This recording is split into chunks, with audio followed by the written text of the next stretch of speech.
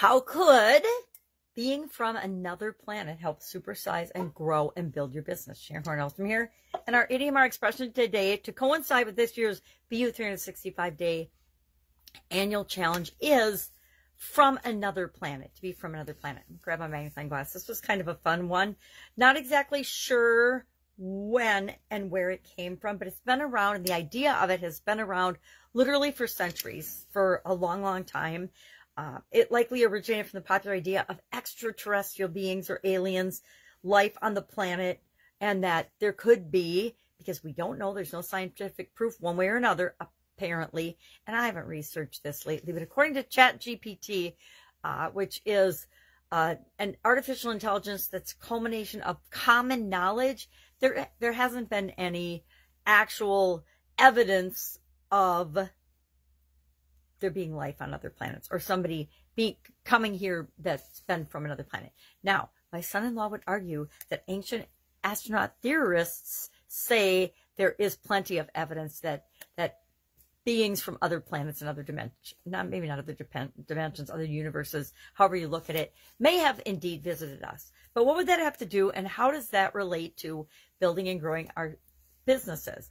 Well, I don't know about you, but I have often been told I am stark raving mad, crazy, out of my mind, from another planet, not human, when it comes to growing and building different businesses in my life. Because entrepreneurs and people that build businesses and create things in the world that have never really existed before are often told they're crazy until they're super successful. And once you're super successful, people stop harassing you. They stop being trollish and negative toward you and telling you can't do something, especially when you've already done it. And if you've done it repeatedly, pretty soon it's only the haters that pop out. And those are always the people that have never done what you just did. And so it usually comes out of envy or disappointment in themselves that they never took a chance or never went for it.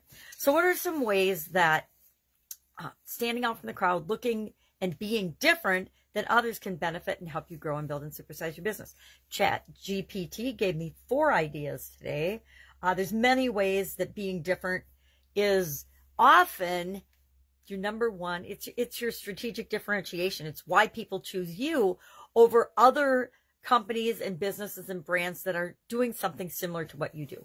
We almost all, if we're creating successful businesses, are solving a big problem or some types of problems for a particular group of people. There are organizations that just sell to everybody. I think Coca-Cola, I think utilities. They just want everybody in a certain area. But that's differentiation as well, too. If I'm a power company or a waste removal company in the state of Wisconsin, for example, am I marketing or am I paying attention to and serving people in other areas? Maybe not initially, but as I grow and build and supersize, I may very well be. So the number one reason to be different or from another planet or focus on your strengths is because it does help you stand out from the crowd. Number 2, innovation. It allows you to be more innovative and creative and find better solutions for the people that you've decided to serve.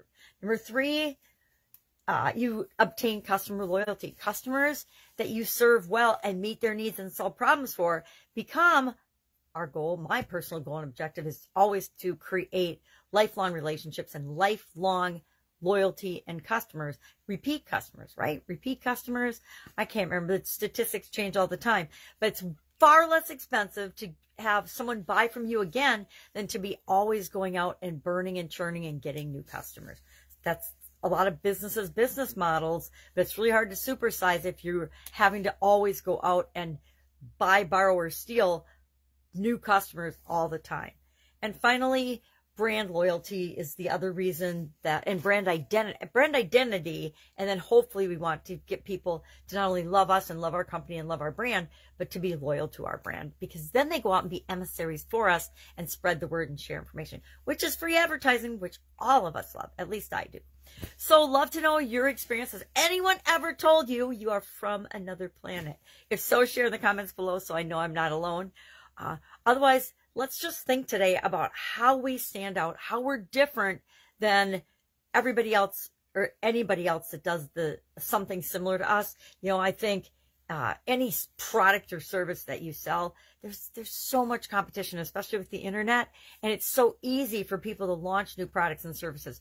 What are you going to do to stay ahead of the curve? What are you going to do? And what are you doing to always be differentiating yourself, focusing on your customers, creating and being innovative and creating solutions for them, as well as building your brand and loyalty for that brand. Remember, if we don't create our brand, people will create it for us, and it might not be what we want it to be. All right, have an awesome day. I will, of course, be with you tomorrow with another interesting idiom. What does it mean? Hopefully, where and when does it come from? Didn't know on this one. And how can you use it to build and grow and supersize your business? Share your ideas with others below, and I'll be with you tomorrow.